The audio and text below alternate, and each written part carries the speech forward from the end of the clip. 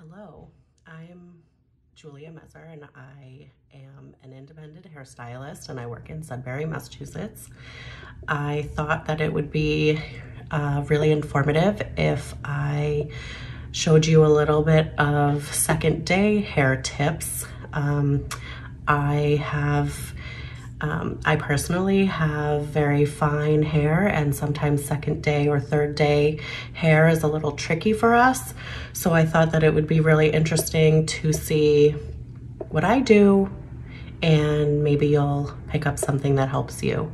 So to get started, I have a few things that are necessary, right? So we have dry shampoo. That's very important here. For the purposes of this video, I have already brushed out my hair and used my dry shampoo because it's a process. Spray it on. You want your hair to turn white, and then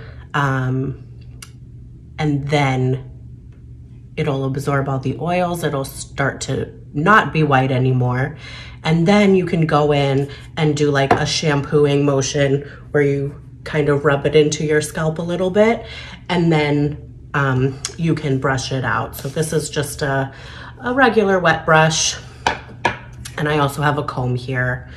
I have a clip,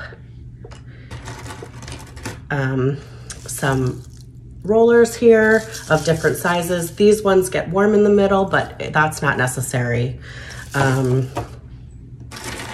Some clips for the rollers, and a curling iron.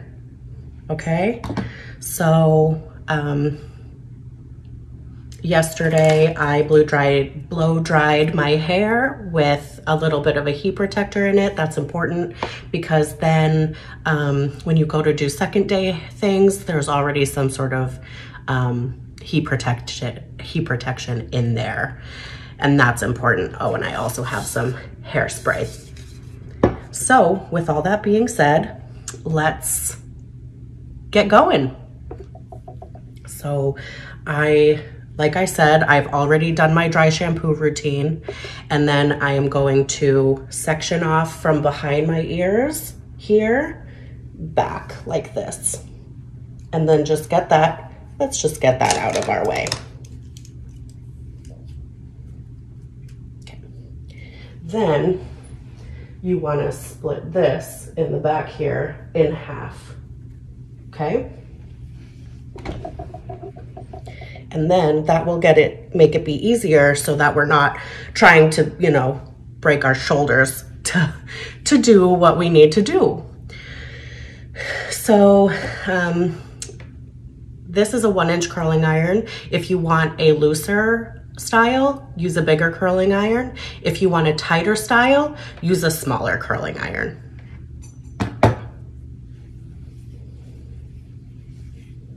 So with my first section, I'm gonna take it and then I'm gonna just brush it like this. Then I'm gonna take my hairspray and just do one pass on the front and one pass on the back.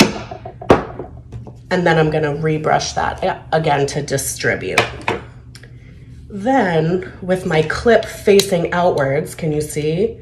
Facing outwards, I'm going to smooth out the top, curl that in, take the clip, kind of push it down a little bit, and then hold this part here.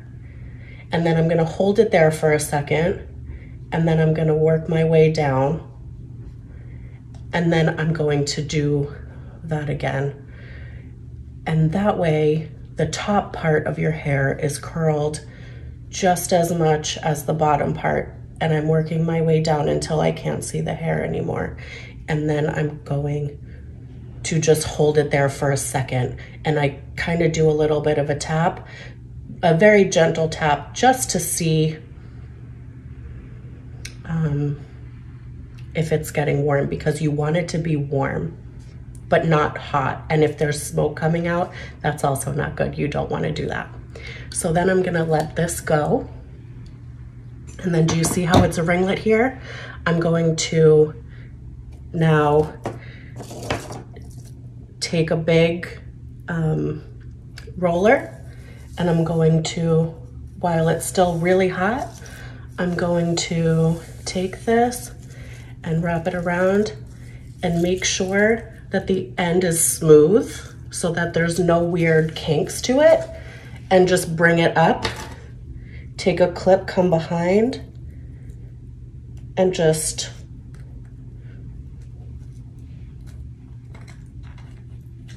clip it on, okay? Then we're gonna do the other side and do the exact same thing.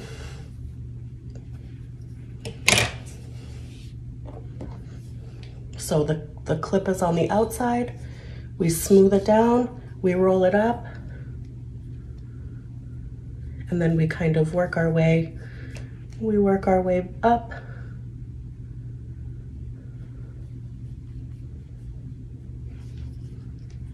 Oh, I didn't spray this, but that's okay. We'll spray it at the end before we do the roller, okay? And then we just hold it there and tap, tap, tap.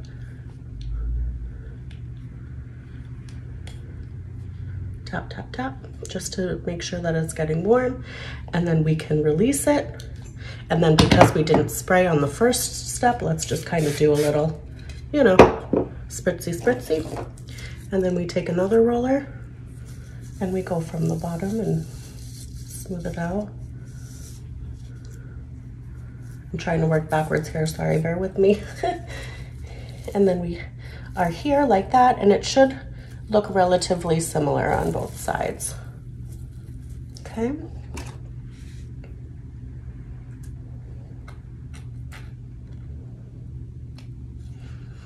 Okay, so we have that. It should look like little Princess Leia.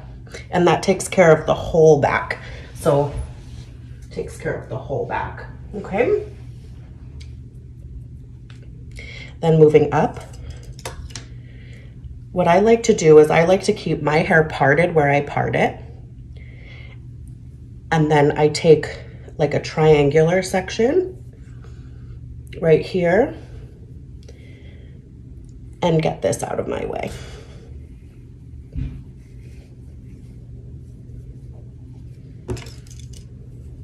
Okay, so you see that?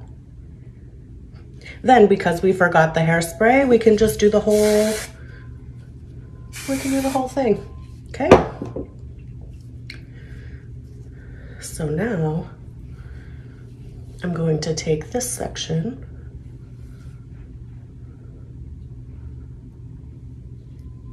where's this coming from? Here we go.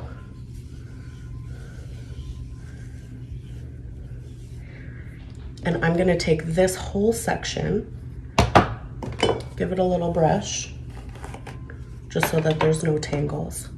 And then with the clip up, I'm going to, with the clip down, I'm going to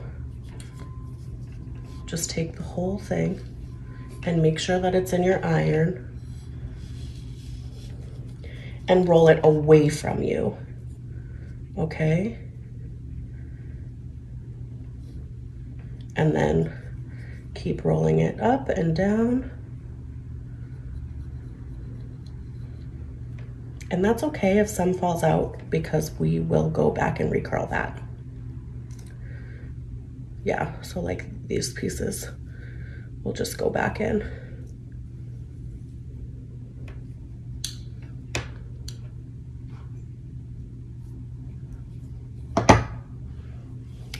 Oh.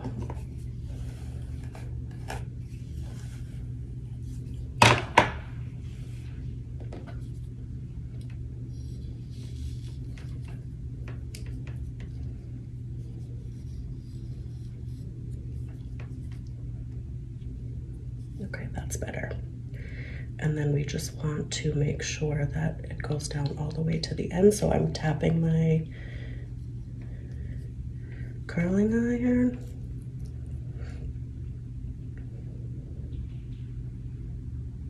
And then you do a little tippity tap. Oops. And then I'm gonna do another little spray. Then I'm gonna take a smaller roller.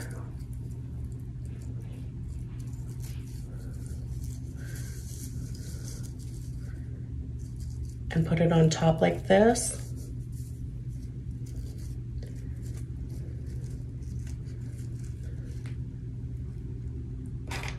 And then pin it in. Oops.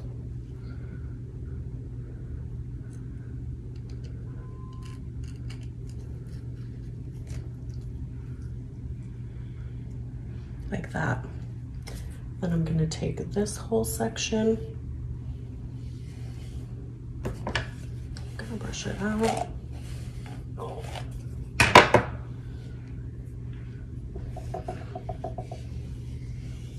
And then do the same thing. The clip goes on the bottom, and then you smooth it down and up. And then you kind of just work your way.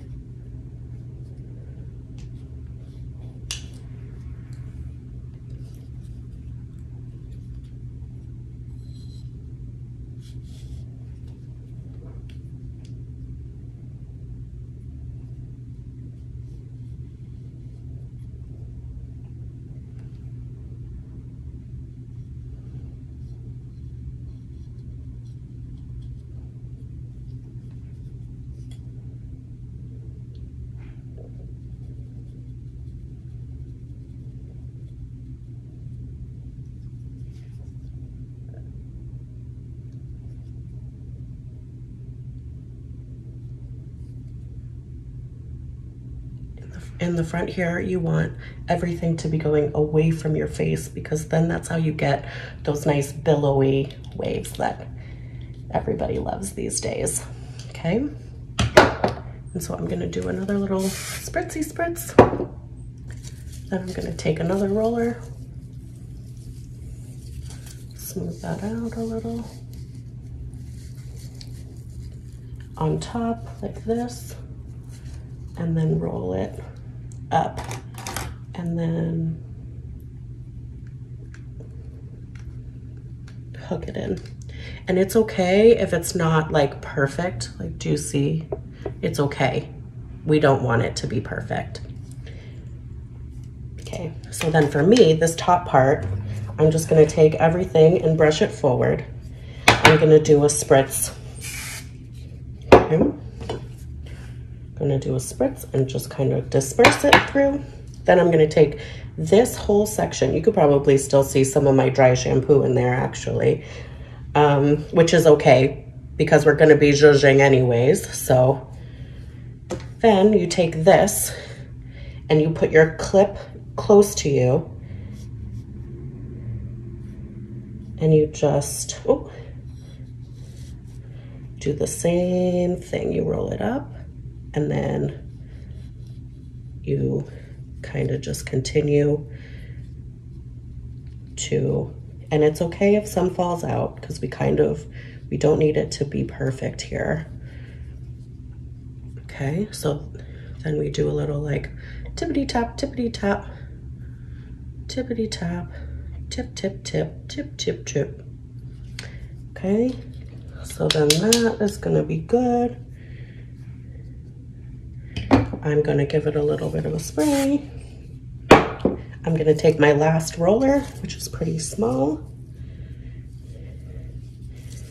and I'm going to, do you see how it's flush? And then I just roll up like this, okay? If you have more hair than me, you can do like 2 or 3 rollers on the top. I just like to do 1 because I find that it gives me the most volume where I need it the most, which is right in the front, because I don't know if you can see, but you can see right to my scalp here. So if you want more volume, you just direct everything forward and 1 roller. If you have more hair and you want more volume in the crown, I haven't put any rollers in my crown because I like to have my volume more in the front.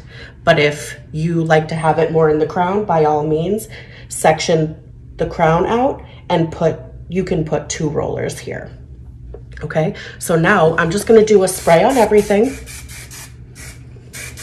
Okay, we want these to cool completely. So if you know, in the morning you do this, you make breakfast, you put makeup on, you run your errands, like do anything. And then you can just, when everything is, you know, pretty cool, which it is, you just take the clips out. So I'm gonna start with the first one I did, which is over here. And then you just kind of pull that out. And do you see how that gives me a nice little wave? And then I'm gonna spray that. And if you notice, I'm just doing like a little spray. I'm not like shh, because then if you do too much, it can become sticky and unmanageable. So then I'm gonna go over here because this was my second one. I'm gonna brush that out. And then I'm just gonna twirl it around my finger. Look, you know, and then give it another little spray.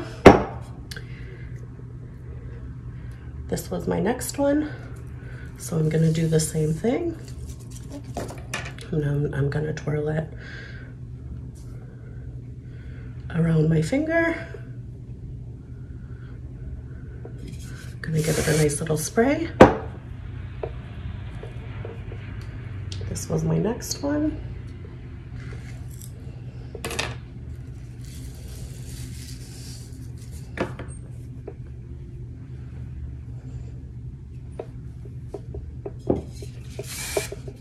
A little spray. And then I'm just gonna take this one down. And when I take this one down, I'm going to brush it back because this is what's gonna help with the volume. So I'm gonna go like this. I'm just gonna take that out, and then I'm gonna do this. And then I'm gonna spray a little bit here. Then I'm gonna part it where my part is.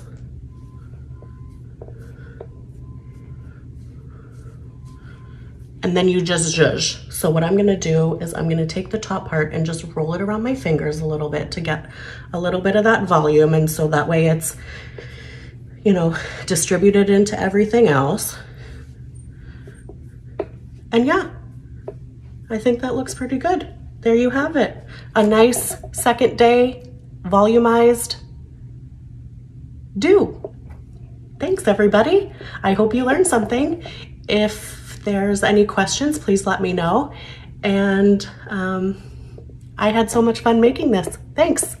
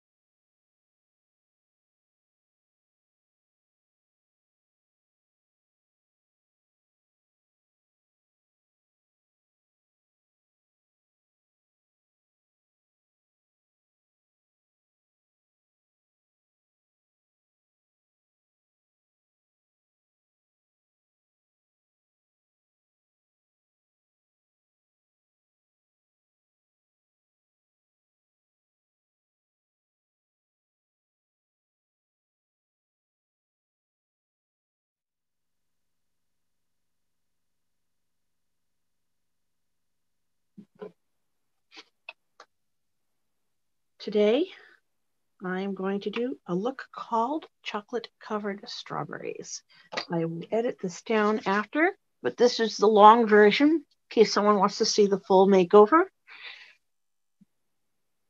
I always put on face primer and eye primer before I apply my other products, just because I like to know that I haven't forgotten. And they serve very specific purposes. In this case, the eye primer is for my lids, for the eye color. With chromofusion, we don't need that as much, but I've gotten into the habit of it. It also helps the makeup not clog my pores and come off more easily. I'm using an under eye corrector, kind of as a concealer too. A couple spots here I'm not crazy about, but I can then use a cream or liquid color brush. I know they always say put concealer on later, but I'm doing under eye corrector as under eye corrector, and I believe that goes under the foundation. You can always put more on later. That's the way I look at it. I'm just trying to get the spots that bother me on film to blend a little bit and go away. I have a mirror down here if I need to switch off I don't like using the camera on the phone as my only source of point of view, I guess is the word I'm looking for. I might add music later. I may do a voiceover. Just trying to figure out how edited I want this to be. I'm used to putting on makeup under such bright lighting. But it's something I'm trying to condition myself to so that I'm not squinting as much. I use brow tint sometimes, but I feel like I put it on too heavy.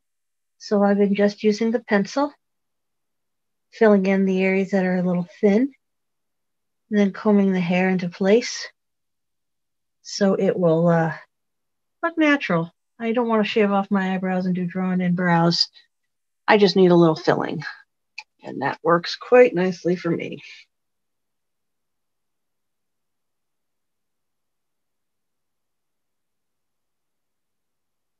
There. Alrighty. And I use a little CC cream before foundation, just because I like to counteract any redness. It's a little warm in my studio, so sometimes I get a little flush. Also, if it's for anyone with rosacea or having any other discoloration, they too might want to use a little bit. So since I'm running low on this color, I'm going to use the lightest color on my reddest part of my face. It's early winter, maybe almost midwinter, so it's sometimes you need to switch between light to medium and medium to deep. So I'm going to use the medium to deep on the rest of the face. Then I'll go back over it with the foundation.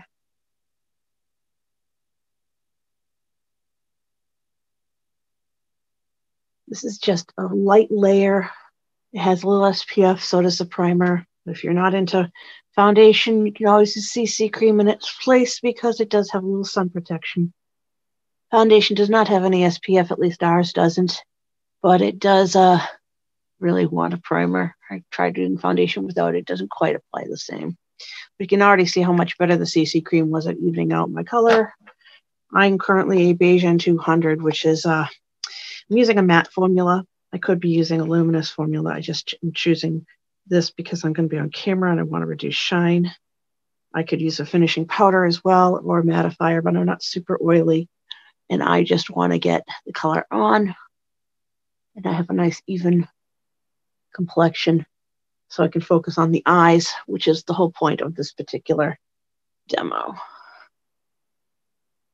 So we're not going to spend a ton of time doing this. But the eyes are brighter and the face is nice and even now. Some people like to bake with what they call translucent powder. I'm not a big fan. I prefer finishing spray in between various steps. I feel like it works better for me. So I have almost every brush known to man in my collection here today because I wasn't sure what I'd need. And you can probably do a look like this with just a handful of brushes. You do not need like 12. I just happen to choose to have multiple brushes handy. I'm going to make sure I set aside my blush brush for later. The chocolate covered strawberries look. This is not our compact. I just grabbed a magnet real fast because I found that the compact, the mirror, and I guess also this causes issues. So there. Now you can see it.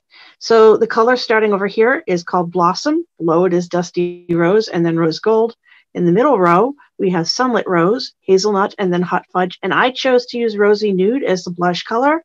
And I have a choice of either Appleberry lipstick or Very Famous lip gloss. I mean, these are in the same, they're all Mary Kay. I just wasn't sure how I was going to finish the look. I will also be finishing with our waterproof liquid eyeliner and lash primer with our Fanorama limited edition mascara and then finishing spray in case I forget to mention it. So with your big all over color brush, I usually do your lightest color along the brow bone. It's a matte, that's Blossom. Also in the inside corner. I might go back later and touch up this color. But this is just to brighten the whole eye area.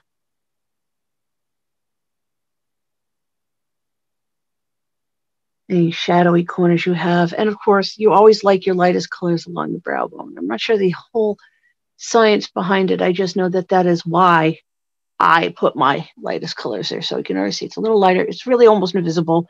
You won't see it until you add the next color, which in this case, I believe I'm going to be going to Blossom and then Hazelnut. I'm doing all my matte colors first, basically.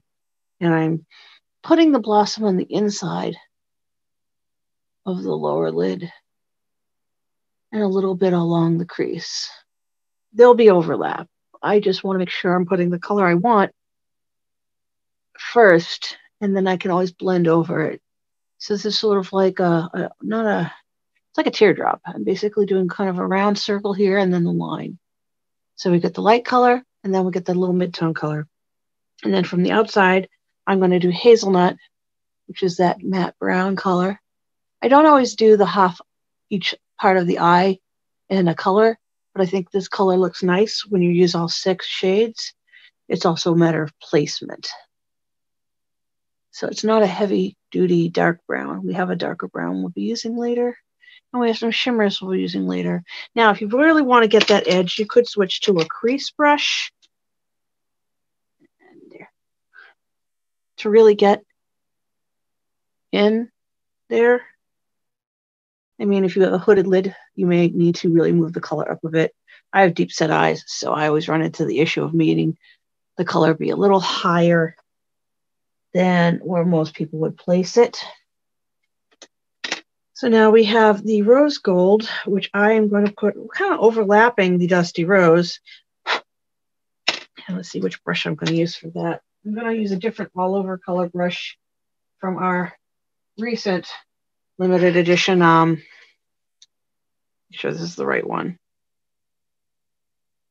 Eyeshadow. There we go. This is from the little mini travel pack that we got.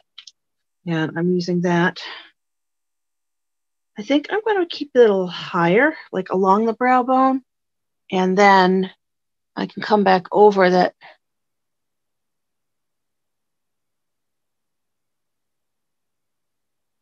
So it's not the whole eye area. I'm kind of cheating. I'm starting in the corner, but I'm going up over the brow line with the rose gold. Yes, older women and younger women can both wear shimmer, but it's also a matter of not going crazy. This isn't like a heavy glitter. It's just a shimmer. And then the other color that has a little bit of shimmer in it is Sunlit Rose. So I'm going to grab another colored little mini brush. This one is the a blender because I don't want to put it on too heavy. It's a little softer, again, from that mini pack. And I'm going to put this in the outside corner. So it's going to be a little over the pink, a little over the brown, if that makes sense at all. Sort of blending between the two, like right in the middle, really.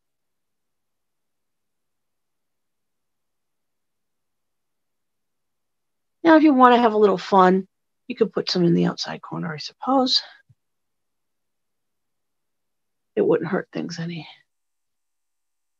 So it's already going to be a little shimmery, but not super duper overkill. Now, I have a detail brush here in the mini set, and there's also in the main brush set, if you've never seen it, I used it earlier. The one end was the spoolie.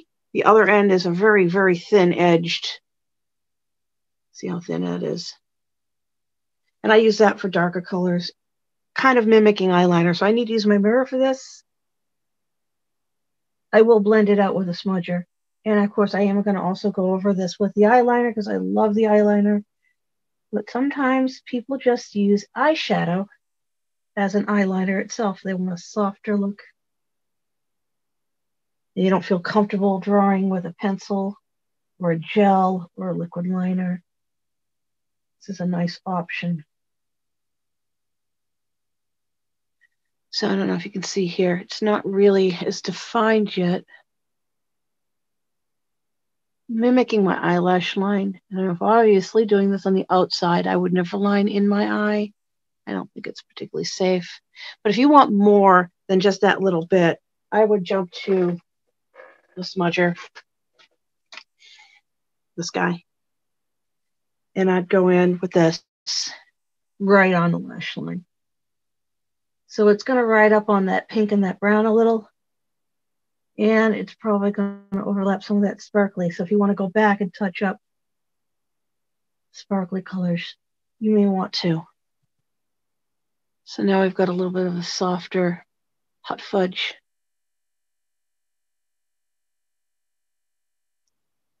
And as I said earlier, you know, sometimes it's just a matter of getting a color in the right place. If you don't feel like you have enough, you can always put more. If you feel like you have too much, you can always take them off. But I wanted to not go heavy duty on this color set. I wanted people to see how soft and blended, and it's actually kind of a neutral look. It's not as dark and or not as pink as people might think. And then this blush, I'm using the main end of it, but you can use this as a contour with an edge, depending on how you hold it. There's a little dimple here. So I'm just going to put it right here on the apple. It's not a very dark color, and of course on me, it's not really going to be particularly dark, but it's enough to imply a little blush color. You can see it, but it's not like too much. I'm not a big lip liner person. A lot of people use lip liner. I like to do this with my lipstick, line my lip with lipstick and get it a little bit, and then go back over it with the lip color. So give me a moment here.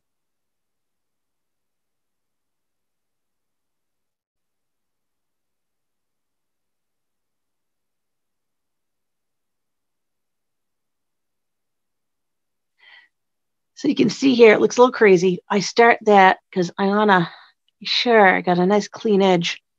And then I'm going to go in, but not too heavy.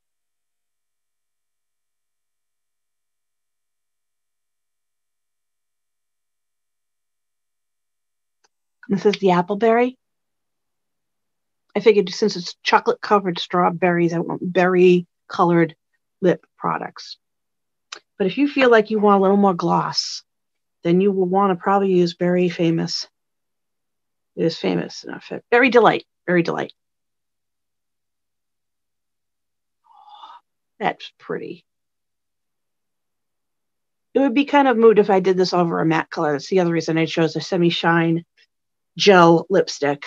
It's part of our newer lip colors. But I feel like this is a very nice finished look.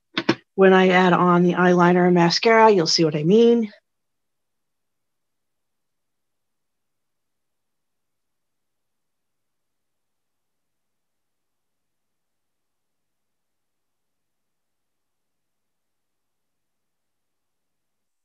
This is one of those I need a mirror for, but basically I'm just drawing right along the lash line. You can see here a little wing, not a super duper big wing. I don't do a fancy cat eyes. I mean, I could, I just choose not to. And then a little bit of clear primer. We're putting on the mascara. Now this is fun because this brush is got two sides to it. It's got kind of a curvy side and a flattened side. The idea is that you'd start with the curvy side and wiggle it through, coat your lashes good, and then you go back over it with the flat side and do a second coat. You might notice I don't pump my mascara. I twist as I push in and push out, and that's to minimize introducing air and bacteria, which end up causing lots of stuff to grow inside your mascara, which is why we always replace it every 3 to 6 months. Once opened, even if you used it just once, trust me, stuff gets in every time. Plus, you think of it, you're brushing it against your lashes, and what do? You put it right back in. You can't tell me your lashes are perfectly sterile. So something is going into this bottle if it's on your body. So a little finishing spray. Final look. There's your chocolate covered strawberries with a little augmentation of lip color and a little cheek color. Perfect for Valentine's, Galentine's, date night. If you want to know more about how to apply the look, cost of these items, where you can get them, just let me know. Have a great day.